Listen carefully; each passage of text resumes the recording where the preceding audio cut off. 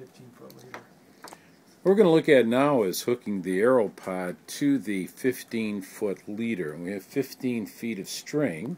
And Andy, what do you have on each end of the string? This is just a little loop tied with a perfection knot and then a surgeon's knot at the end as a stop knot. And your leaders will come fixed up like that, but if you ever needed to tie your own, you can look up a perfection loop and a little surgeon's knot for a stop knot.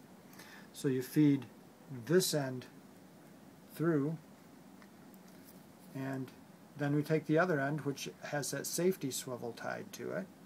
And we're going to feed that right through that loop, pull the line through. We're glad this isn't the 200-foot piece of line. Very good point. And pull this up so it makes a little lark's head. And you're all hooked up on this end. And so at this point, you've got your 15 feet of leader Yes. onto your twin cam AEROPOD.